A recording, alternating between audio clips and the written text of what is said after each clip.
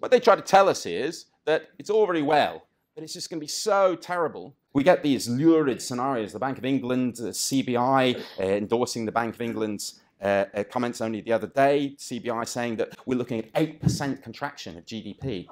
8% contraction of GDP. In a year, the Bank of England has that.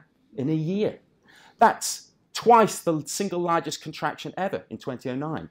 An 8% contraction of GDP isn't the kind of thing that happens when you have an economic shock. That's the kind of thing that happens when you have a tsunami or reasonably widespread starvation. It's the kind of figure that occurred as a contraction of GDP in 1 year for post-communist states early on when everybody stopped planning the economy. It's absolutely ludicrous. It's an embarrassing thing to find any official, British official, endorsing such a scenario.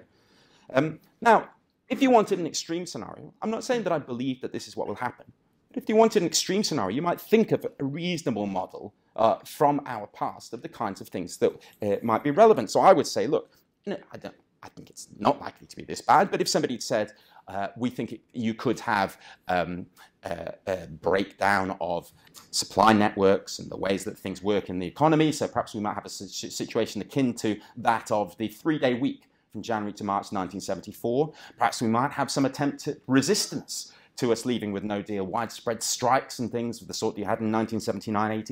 In 1974, things got quite bad, 2.5% contraction in GDP. 1979-80 was 2% contraction in GDP. If somebody had said these were the catastrophe scenarios, then I might have said, okay, you know, that's not, I don't think it's that likely, but if that's what you want to go with, 8%, that's just ridiculous. Ridiculous. And we're not going to, I mean, we get all these ridiculous stories about us starving to death as well. I mean, it's just...